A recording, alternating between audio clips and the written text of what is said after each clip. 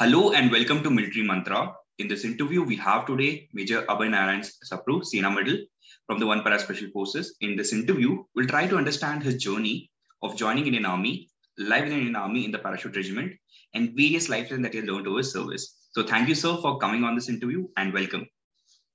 Delighted, Akash. Good to be here with you. Sir, if you could, start telling us how was your journey before joining the force and what was your motivation to join the Indian Army? Akash, my father was in the army as a background. And I think for that specific reason, my mother didn't want either of the brothers to join the army for all the separation she had seen. And I joined Delhi University with intentions of following my mother's instructions of not joining the army. The intention then was to sit for my UPSC examinations. And I landed up with some roommates who were from Bihar, senior to me. And by the third year, I saw some of them preparing for their UPC exams. The kind of physical, mental labor they were putting in, 10, 13 hours of studies, I had one look and I realized this is beyond me. If I had to put in labor, it was easier for me to get physical than put in that kind of hard work as far as mental labor was concerned. That's part one. Part two is that any healthy young man would, at some stage of his life, have a fascination with war and guns and adventure. And if especially you come from a Fauji background, your father's been in the army, and he was half paras and half Kumauni, then that fascination is even stronger. So I think at some stage in college, perhaps in the third year, I thought it out in my mind that one could leave the army at any stage and become a manager or a salesman or whatever you do in CV Street. But there is a very limited time frame to join the army. And if I didn't, I would deeply regret not having done something which I dreamt of, even when I was a little child reading commando comics. And therefore, I think at some stage in the third year, a decision was taken that I need to at least go and try my hand getting into the army and then take it forward from there and see how it pans out. Those were the motivations. Got it, sir. So since you're also an author, if you could tell us, the 3 books that you have written, what was the idea behind it? And, even briefly tell us what are these books actually about? Akash, I was writing my experiences while I was in operations. Okay. And I would write them under, lantern lights and walnut trees and sometimes sitting in ambush on scraps of paper. And I would come back to the post and then, write it down by hand. And I would write it all down for my father. So all these would go back to my father in a letter for him to read. I think that was my first experience at putting pen to paper, so to say. And, over a period of time, I have about 20 of these short stories, which have never really got published. Okay. They're still lying around at some stage, hopefully. But the first book came out while I was out on an operation, and we were hitting a militant camp. And we were sitting at a place called Khobal Margi. Okay. At about 10,000 feet. Early morning, we'd climbed the whole night. And I saw the sun rise, and on the horizon, I saw a range of big white mountains, snow-covered. And there's one of them which was head and shoulders above the rest of them. And I was wondering, is this the Pir Panjal, is the Shamshabari, what are these big ranges? And I consulted my map, which is when the Gujjar guide with us, who had been an ex-militant himself, peeked over my shoulder and said, "You won't find it on the map, sir. That's Nanga Parbat in Gilgit." Okay. And at that stage, and I say this in my preface to my first book, at that stage, I allowed my mind to soar and I imagined what sort of people these so-called mujahideen were. Were they romantics, adventurers, religious fanatics? And I dreamt of maybe if things had been more peaceful, walking across into Gilgit Swat like the Englishmen could do. And at that stage, I had this strong desire to capture in a tale the so-called Jihad-e-Kashmir, and include all the dramatis personae, the locals, the militants, and the army. And then, I put that book together. It was meant to be a script. I didn't know how to write a script, so it turned into a novel. Okay. That's how the first came up, and there's a story behind the second and then the third. I'm an accidental writer. I'm not a professional writer. Three of them have been churned out, but I consider myself an amateur writer. Got it. So since you are an officer from the Indian Army, and tell us what are the qualities that we look for in an officer? How did you evaluate now about the OLQs? Were you already having it, or does it eventually get developed? What is your perspective on the OLQs? I didn't know about OLQ, frankly, when I went to join the army, and there were no coaching classes then. And I subsequently heard about OLQ when I joined the unit. And I'm told that the OLQ required, the qualities required, the number of qualities required were much more in my father's time. And because people, environment, culture, everything changed in the country, the quality of the person joining the army changed. So they started dropping the qualities. I don't know. Nevertheless, there is an X number of OLQ qualities that they see before they select you. Clearly, some of those qualities have to be there when they're selecting you. And there are some which you develop, you cultivate, you learn as you go along, and you see your seniors and you spend time with the men. But I think,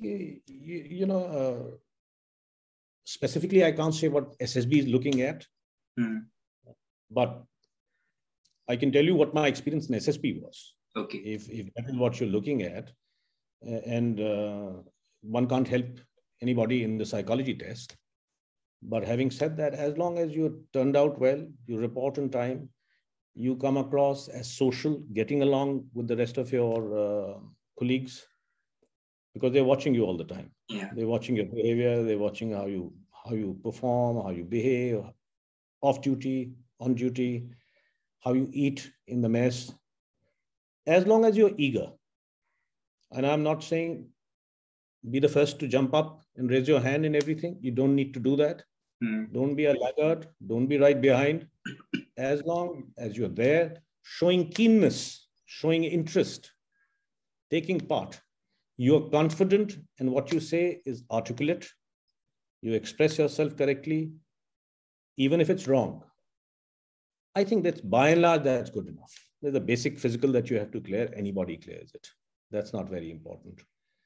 But otherwise, your confidence, your deportment, your how articulate you are, how confident you are, some of those things are good enough. Unless you go and mess up your psychology test. That's a different ballgame. Got it, sir. So you went to IMA, that is Indian Military Academy. So how was your experience there back then, and any memories that you have, which you would like to share? Yeah, Akash, I'm one of those idiots who's done more training than is necessary. I went first to the OTA. Achha, okay. And I joined OTA in the summer term. Anybody who's done the summer term, junior term in OTA will tell you it's a bloody tough term to do. The summer heat, the Chennai heat, 10 minutes in the sun is good enough. So I did 4 months of that when I got my call from the IMA. Achha. And then I hopped across and joined first term IMA. So I've done maybe 2 years plus of training, which was so unnecessary, absolutely. But if you ask me any specific thing that I remember about the IMA, my days in the academy, my house, my parents' house was 2 kilometers away. Achha, okay. Through a tea garden. And the temptation to go and have home food and meet my parents was too strong. So I would hop across, jump the wall, and get into trouble. By my third term, I had 66 punishments, to the extent that the instructors were telling me, behave yourself, pass out in time, Abhay. You're a good guy, but any more punishments and you'll be relegated. And on top of that, I was also the CSM of the company. Company Sergeant Major is a very important position, appointment. You're supposed to be handling the entire company, the discipline, the performance of the company, and the guy is selected on leadership and physical fitness, etc. So in spite of having 66 punishments, they still made me the CSM, and I continued being the CSM. But frankly, I didn't like the academy. Temperamentally, I'm not designed for discipline. I just wanted to get it over with. and get on with life. Yeah. But yeah, it's certainly a necessity. You have to go through it if you have to become a soldier. Got it. So then how did you make a choice of, joining the parachute regiment, and what was your motivation to do that? Akash, my father, as I told you, was half paras, half Kumaoni. Okay. And I had all intentions of joining either the Kumaon battalion, Kumaon regiment, or a para battalion. In my time, they had 3 commando units. The nomenclature changed later, but in those days, they used to call them parachute commando units. There was 1, 9, and 10. 10, yeah. And then, third term, I recall there was a Havildar Rajinder who turned up from 1 para. And he came straight from Sri Lanka. All 3 units were committed in Sri Lanka. And this guy got posted from there. Unfortunately, he died later in the northeast in an ambush. And he was a tall, good-looking Himachali. And I loved his style. Unlike the other instructors who would rant and scream and punish, he would just sort of smile at you and challenge you with his eyes, And in the breaks, I would then spend time with him, chatting him about the special forces and his experiences in Sri Lanka and things like that. So I think he had a very large hand in motivating me, because what he told me I liked. It was unorthodox soldiering. As I told you, I was not very good with this discipline. I don't like it. Deep down, I was a Delhi University man. And what he told me I liked. His words were freestyle soldiering aisa. अगर soldiering करनी है और गेरू चूना नहीं करना है तो कमांडो यूनिट में आना है साहब, वहां दाढ़ी लंबी, बाल अपना काम करो. I liked the sound of what he was telling me, and I think at that stage I sort of decided that there's no harm in giving it a try. Worst case scenario, I'll fail the probation, and I'll probably go back to a Kumaon unit. That's all right, but I shouldn't have any regrets. That's how I volunteered for first para. Got it. Not first para, for the para commandos, they gave me first. So we have, seen videos and heard about the probation. So how was your probation back then in the 1 para? Yeah, Akash, my probation was very different because the unit was committed in Sri Lanka. And it was a very interesting probation in a lot of ways, because when I landed and reported at the unit base up in the hills, there were just about 30, 40 odd people handling the base. There was 1 officer who had been wounded. Most of the people who were looking after the rear were all wounded. And they made me run my 2-mile first, which I couldn't because it was a mountain run. I couldn't come in excellent. But I remember reporting there at about 3:30. I was completely wet. It was raining. It was January. And I was marched into the adjutant's office. And I write all this in my book. In my second book, you'll find this. And he looked up and he said, "What do you want to do?" So I said, "Sir, I'd like to have some lunch." So he abused me. He said, "I'm not talking about bloody lunch. I'm talking about BPT or PPT, right?" So I said, "Sir, PPT. I've just reported straight. So PPT would be fine, which is in your PT kit. There's a 1-mile run and a series of other tests. Say 4 o'clock, so-and-so place, report there." So I remember 4 o'clock, no lunch, reporting there. And I find a chap called Jai Baksh, who finally retired as the Subedar Major of the unit. And I mention him by name in my book. And Jai Baksh was standing there on that cold January afternoon with his hands under his armpits, wearing a sweater, the OG green sweater, and carrying a stopwatch. Didn't salute me, didn't wish me, looked me up and down.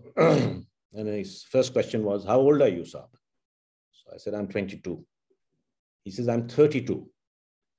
If you can keep up with me, you will come in excellent. Follow." Clicked and ran. I was very insulted. I said, "Bloody old guy." I said, "I'm going to keep up with him. Let's see." So I kept pace with him till he took a corner and there was a 60-degree climb straight up. And he shifted gear, leaned into the slope, and there was a fog, I still remember. There was a mist coming along. And he sprinted up the slope and disappeared. And I came up and I came down and I saw him standing exactly the way he was when I had met him, with his arm tucked, not a sweat on his brow. Pluck, he says, "Fail." I said, साहब fail नहीं हो सकते. क्या time है? He told me the time. I said, but that's good. He says, in here, there's no good or fair, my boy. In here, it's only excellent. So I said, well, this is a mountain run, Saab. I'm sure they must. He said, don't talk nonsense. There are no mountains here. That was my first experience. And then they asked me, what do you want to do? Because there's shortage of time. You either report, you fail, you get out, or you report to Sri Lanka. In 4 days' time, you have orders. Either you, by and large, convinced us you're good enough, or you go home. So I said, I'll do my 40-kilometer speed march. This you do with about 60 pounds of weight. But cutting the whole story short, 5 hours, 45 minutes was the excellent time. At about 30, 32 kilometers, it had already got dark. We started at 2 in the afternoon. And I didn't know it then, but now I know that this is something that they do quite often. They had a villager come along. I was tired. I was fast walking. Jay Baksh was running with me. He was the pacer. And a villager comes along on a cycle. And he gets into conversation with me and he says, well, why are you doing this? Why are you punishing yourself? Why don't you keep that rucksack on that weight on my bicycle? Why don't you sit? I'll give you a lift. And Jay Baksh also chips in. He says, Saab, no problem. It's dark. Captain Saab is also not around. The adjutant who's taking a circuit, he's not around. Take a couple of kilometers on the cycle. I don't know what clicked in my mind. I was tempted. But then I said, something's fishy here. So I said, no, I'll carry my weight. I'll finish it. At 5:45, 4 or 5 minutes short of that, I saw, I was latching onto that lantern light, which had been kept on top of the 3-ton, which had been parked on the road. At 5 minutes short of my excellent time, I land there, completely dehydrated. And the adjutant drives up from behind in his jonga. And he looks at me and he says, all right, there's a bridge ahead, 1 kilometer ahead. You will touch it and you will come back and you have exactly 7 minutes to do that. And now we'll see if you are special forces material or not. And he drove off. Now, much later I realized that there is an old adage in the special forces. They firmly believe that it is not possible to know how much is enough until one has experienced how much is more than enough. Now he was testing me. He wanted to see, do I have, because you are physically and psychologically locked onto a certain distance and time. He's broken out of it and now he wants to see. Now at that stage, he drove off. My reaction was, I threw my Pittu down, I threw the rifle, and I was swaying, I remember. And I said, thank you very much. I'm not doing anything more. I had a point to prove. This is it. In my mind, I had already decided I'm going back to a Kumar battalion. At this stage, Jay Baksh, who had been my NCO for 4 days, my probation NCO, he says, you're going to regret this, boy. You're going to regret this all your life. You've done a good job till now. Just for 2 kilometers, you will carry this regret for the rest of your life. And he picked up the rucksack, he picked up the rifle, and he started running. He started dragging me. At that stage, the men, and there was another JCO there, he also started running. At that stage, they had decided that I was good enough, you see. And it's very important in an SF unit that the men take a liking to you. And at some stage in any probation, the feedback from the men is taken. Very informally or formally, the men are asked, do you think he will fit in with us? A no can be taken very seriously. So I picked up my rucksack, I picked up my rifle, and that was the toughest 2 kilometers I ever did in my life.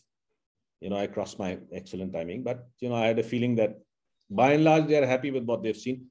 And then they made me finish my 2 mile, which I had failed, which I was not clearing in. They wouldn't leave me. I reported in Sri Lanka. I would go out on operation. And in the evening, if there was free time, there would be a road opening.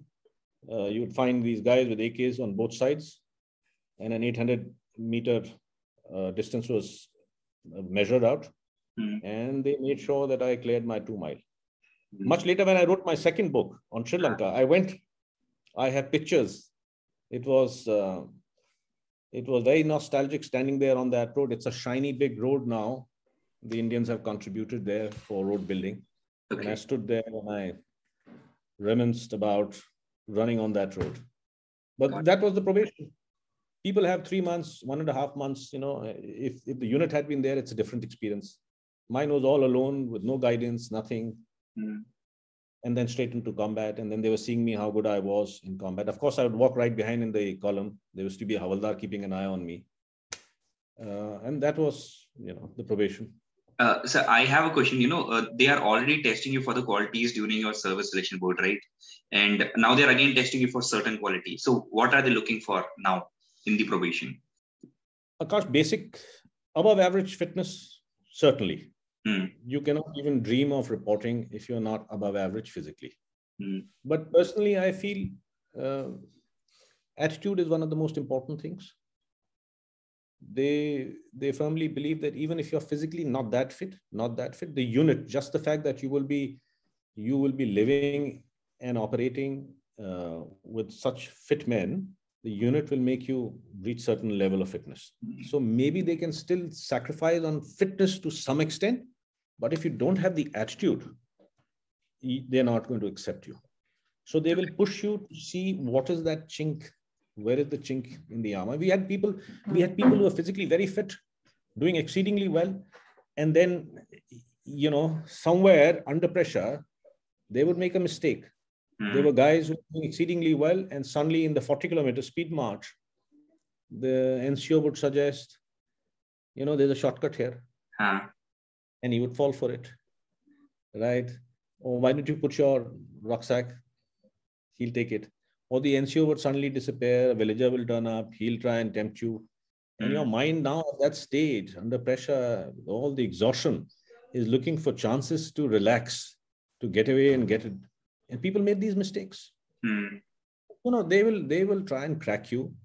They will try and push you, as I said, more than enough. They want to see, can you go beyond what you have and not crack?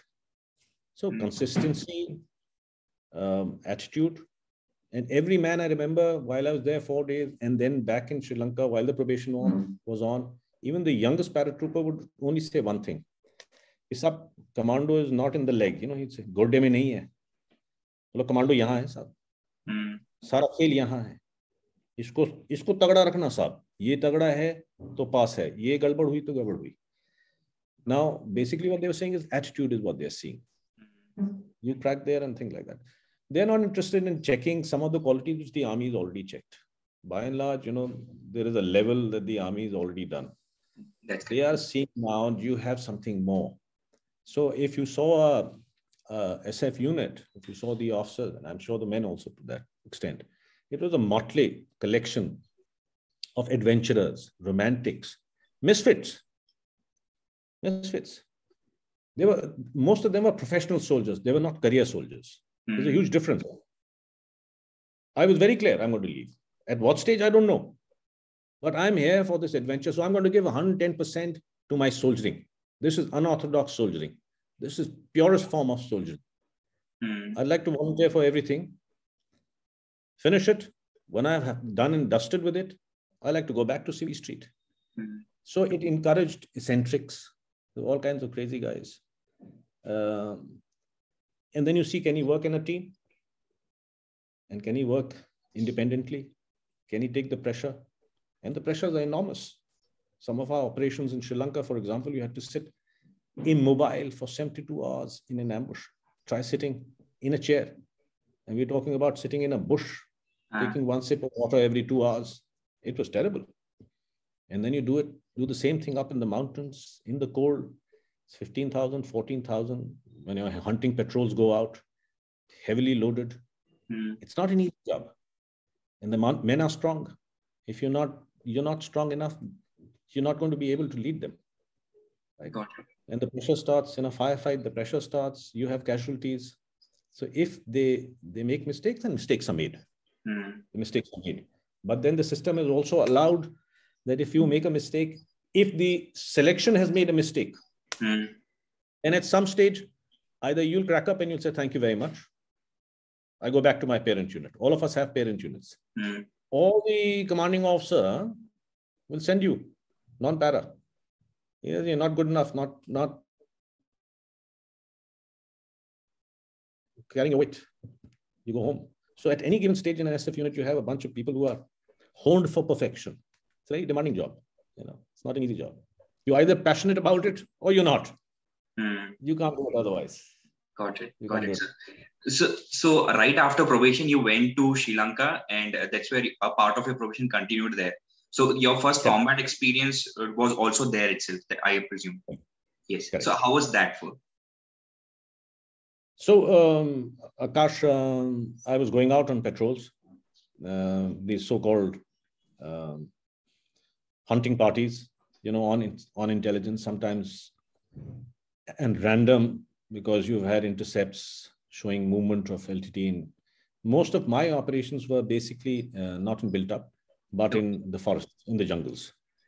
And we were doing 48 hours, 36 hours, 72-hour operations, ambush.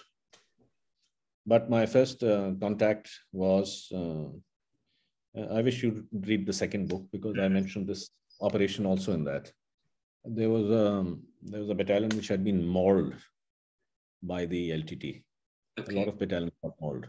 It had been badly mauled. The commanding officer killed, Subedar Major killed. A lot of people were missing, which is when they flew in the commandos. They flew in a para team, they flew in a one para team. And we landed on that hillock, which had their battalion headquarters. And reports were coming in that they had lost a lot of people. Anyway, to cut the whole story short, next morning, the post was attacked. It was attacked by an LTT party. And I was asked to lead a counter-attack in which killed a couple of LTT, wounded a few. But, that's not the important thing. The important thing is the fact that till then I was a novice rookie lieutenant who had just cleared his probation, trying to lead very seasoned, hardened soldiers. And that bond has still to develop, right? And I recall there was a lot of fire coming on the post. And we were all lined up behind a temple wall. And I was told by the commanding officer, please go down, attack. They were firing from another hillock. And I looked back and I just said to my number 2, chap called Satish, I said, I'm going down. Whoever wants to follow can follow. And I ran down that hillock. And for about 50, 60 meters, there was no one behind me. And I said, shit, I'm the only guy. Nobody's following me. This is what happens when you join a new unit. And then soon I had my entire troop behind me. We fired an RL. I ran a little further, which is when a chap called Zile Singh, big jot, he caught my wrist. He says, "Ghana ho gaya ab." He looked at me. He said, "Ghana ho gaya," means ab zyada ho gaya. And then he looked at a couple of the boys in the troop. He says, "Aage." After that, they made sure that I was not, running ahead. And he kept to me, kept holding me back. You're 22, you don't know what is right, what is wrong. The fact that you could get killed doesn't even come to your mind. No young man thinks he'll ever die. These were seasoned people. They knew the lieutenant doesn't know a shit about what is happening here. He's just bloody taking off. He wants to probably establish himself, whatever his reasons are. But at that stage, having tested me, this is what I say about this army. They'll first test you. Having tested me, having seen that the guy can lead. After that, they made sure that, the risk was mitigated to a large extent. And then you had a couple of guys ahead of me always, one guy right next to me. And then there was smooth sailing. Never had a problem after that. That one operation, and I knew as far as these men are concerned, we're brothers. No problems. Got it, sir. So since you are a paratrooper, so how was your first experience, when you jumped out of an aircraft? And when did that happen for you? Because you were in Sri Lanka, right? I came back from Sri Lanka, which is when all the other courses started. And one of them was your basic parachuting course. First jump, of course, you train for about 20 days, ground training. First jump, of course, you're excited, but you're clueless. Ignorance is bliss. So you really don't know what is happening. But second jump, yes, I was scared. I was scared, and I'm still scared. I was scared of heights. I'm still scared. And what invariably happens is the airborne forces follow a rule where anywhere risk is concerned, risk to life, the senior most must always lead. So the number one on the stick is always the senior most.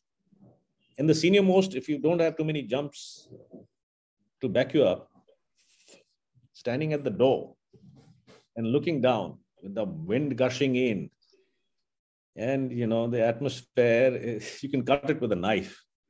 So the second jump onwards, yes, but then you learn to control your affair. You learn to start enjoying it. Unless it's a foreign DZ, and then you load it. It's a night jump. You load it with weight. Then it's a little dicey. But normal jumps in Agra were fine, no problem.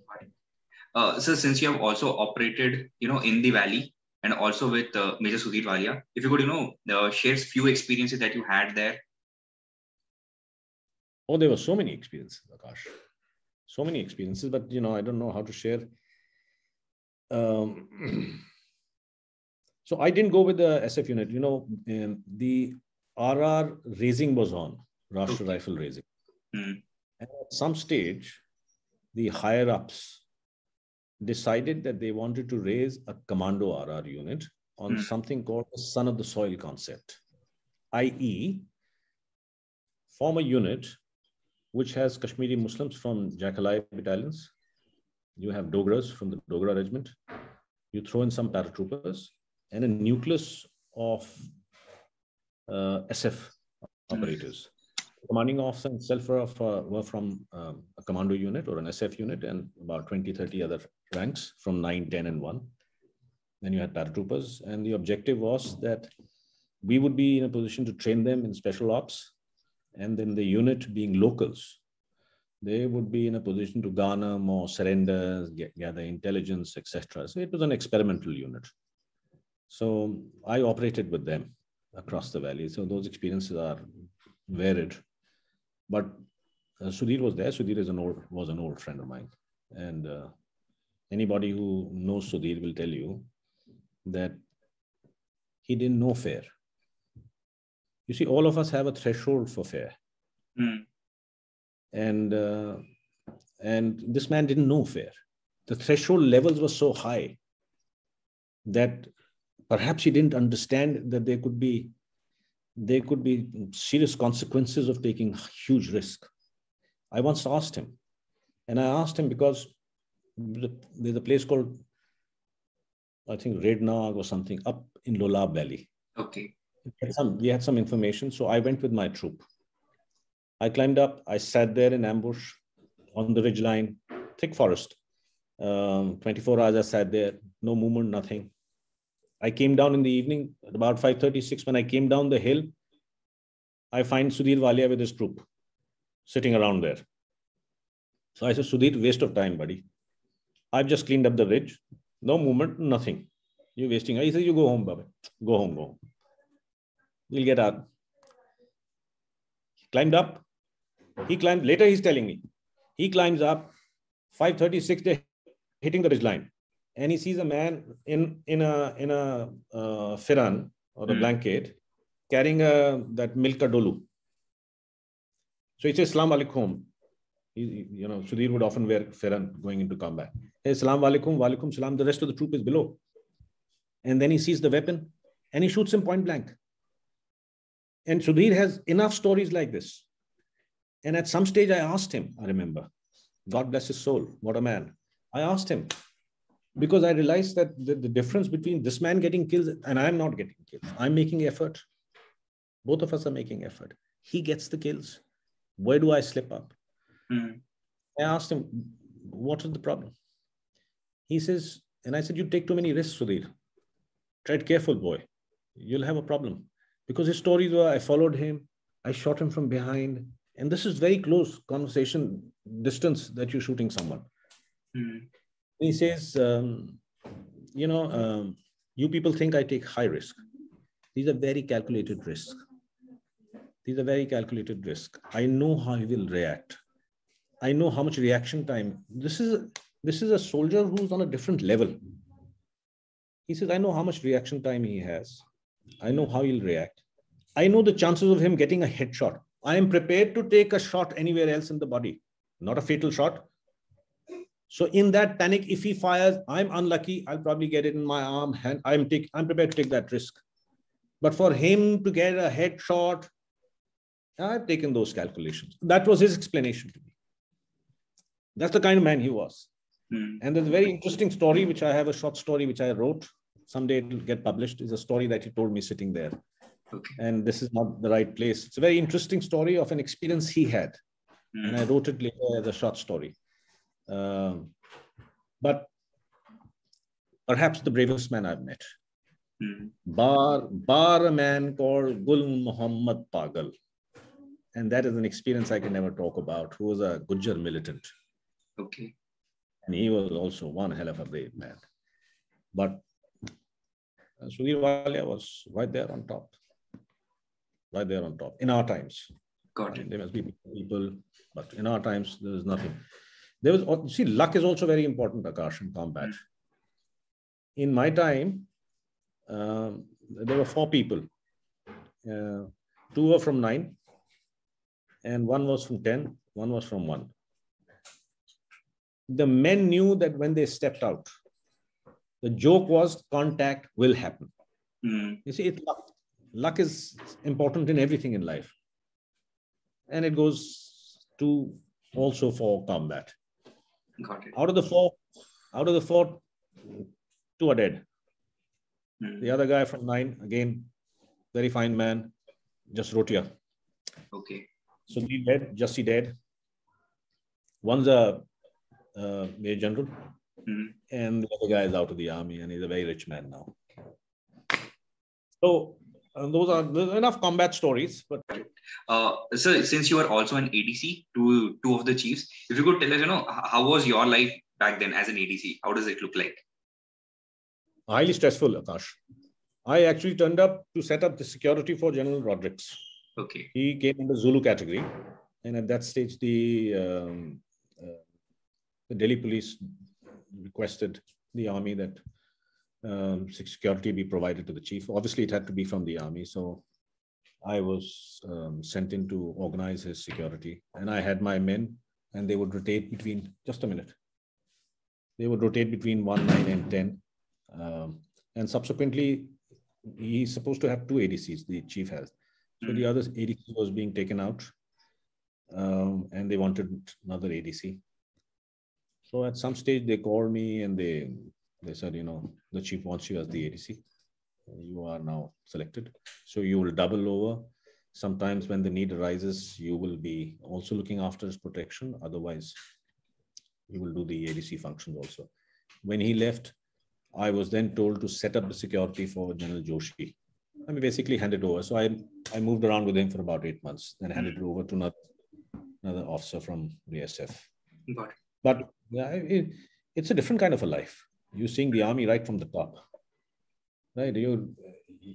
Before that, you've been existing in the bloody bush, trying to survive. And suddenly you are there at the highest echelon of the army. There's nothing beyond that. And you see how larger formations and staff officers and how the rest of the army works. So from a learning perspective, it's brilliant. Both the good and the ugly. You see both from that position. But stressful because, you're handling the chief. You can't go wrong. You're always on call. So, but a great time. 2 years in Delhi, 2.5 years in Delhi. Not too bad. That's the only peace posting perhaps I had. And about 6, 7 months, 8 months in Bangalore before I left. Otherwise, the rest of it is all up in the bush, mountains, bush. Got it. You have been in Para-SF and, we call it special forces. So what makes them so special that you call them special? What is so different about them? Akash, in a 1.3 million volunteer army, you then have a second bunch of people who volunteer. In my time, there were lesser number of units. Now they've expanded the SF. Nevertheless, they would, in my reckoning, perhaps form under 1% of the army in size. rejection rates. First, you are a volunteer to the army, then you are a volunteer, sign a bond saying if anything happens to you, the government of India is not responsible, etc., etc. Then they put you through 90 days of hell. Rejection rates are 80 to 85%. And then you can be kicked out anytime or you can leave anytime. Okay. So you imagine, you're the tip of the spear. Mm-hmm. Once you're selected and you've done your specialization courses and you've had your combat experience, you're extremely conscious all the time of the fact that this is the best the army has. If you are asked to go in for a task, there's nothing after you. There's nothing after you. You're the tip. And therefore, it's a very task-oriented organization which is held together by a bunch of people who are volunteer after a volunteer, then selected after a very tough probation and trained to perfection to the extent possible. We don't play games. We had people who reported for probation and who had played services squash. Other game, they were told, please hang your racket on the wall. There's no time for games. We only train. So they're always training. They're always training. Got it. So when you're there at that stage of perfection, it's like a racehorse. You can keep training it and then you have to release it. The guy's going to run. He wants to test himself. You want to test yourself. You are at a stage where once you're launched, 5 guys, 6 guys, you feel the confidence. You spend so much time together with your men, with your weapons, with your training that you feel the confidence. Come on, let's see. Let's test it out. Which is the only difference. They're fantastic infantry units. Given the role that they do, they're fantastic units. Great fighting units. Now, everybody's different. You asked me to do Kargil. As a SF guy, you asked me to charge a defended locality. I'm scared. I don't know. The infantry guy will fix his bayonet and charge. Sheer bravery. I'll probably turn around and tell you, no, give me time. Let the darkness come. I'll go behind his back. I'll cut off his retreat. I'll do this. I'll do that. That's my style. That's my training. I'll ambush him on his way back. And, because any good SF guy, the first thing you need to know is that you must know when to walk away from a fight. So ours is a very unorthodox type of fighting, right? We want to dictate the fight. And the thinking is different. The teaching is different. You put us in a normal, conventional infantry role. Perhaps we'll do well. They will do well because, they are trained. They are volunteers. They will do well. But that's not our job. Correct. Just to say infantry, great, excellent bunch of people. Great fighting units. Got it. Sir, I have seen a lot of photos on your website as well, from your days. So what was your favorite weapon in the combat? I've carried an AK. Okay. I've always carried an AK. I now go back to my unit sometimes and you go and try and fire the new weapons which have come. Very good looking, very, very nice weapons they've got. But, unfortunately or fortunately, I only landed up carrying an AK. For my love for the AK and for an open sight. Now they have sights and, Trevor and M1s and all sorts of fancy weapons. Great weapons. Great weapons. But an AK is an AK. No stoppages ever. No stoppages. So since you have also, served in the Indian Army for around a decade, if I can ask you any 3 life lessons that you have learned from your service which you still cherish, what would they be? Qualities that I learned from the army? Oh, there's so many. It's not over till it's not over. So you fall down 5 times, get up 6 times, dust yourself, get on with it. It's not done till it's not done. Consistency, hard work, and one of the most important things, discipline. Very important. A lot of qualities go into making a man successful. One of the most important things I would reckon that I learned was discipline. Do what you have to do, as the saying goes. Do what you have to do when you have to do it, even if you don't like doing it. Now, I go for a run. I'm a distance runner. There are times I'm getting old. There are times that I don't want to run. More times that I don't want to run than run. But something that has been ingrained in me, I'll go and stand on the road. I'll report 7 o'clock on the road. I'll stand there. I'll go for a walk. Doesn't matter today. I don't feel like running. But as I said, do what you have to do when you have to do it, even if you don't like doing it. So some of those things, and there were other qualities of how to manage people. Having served in the SF and having gone through what I've gone through, CV Street, I don't think so I've ever panicked. I find the department talking about a big crisis, and I'm looking at it and I'm saying, well, nobody's dead. There's nobody firing at you. You go home in the evening. So what's the crisis? Which was also a negative, because there are times in CV Street where you got to understand and realize that this is a serious thing. This is serious for everybody around you. And you're supposed to get serious about this issue. And to you, that issue is just, there's nothing to it. How to address a problem. Some of those things. People get intimidated when they are faced with a problem. It's too large, it overwhelms them, stops their thinking. They don't have the ability to break it into pieces. Some of those things, let's do this. Let's first walk from point A to point B. So if you start equating what you learned and did in the army, in the SF, to some of the situations outside, there are lots of things. My life in CV Street has been made easy. Cake. Because of the time I spent in the SF. It's been a piece of cake. Believe me. Not once felt the stress of working outside. Got it. So my final question to you would be, because a lot of aspirants will be watching this, what will be your message to all of them who wants to join the forces? They must work hard. I'm not going to specifics of how they're going to do it, but this is something that you will regret. If there is a passion and a desire, don't do it for a job. Don't do it because you have nowhere else to go. It's not the same market that it used to be in my time. There are plenty of opportunities outside.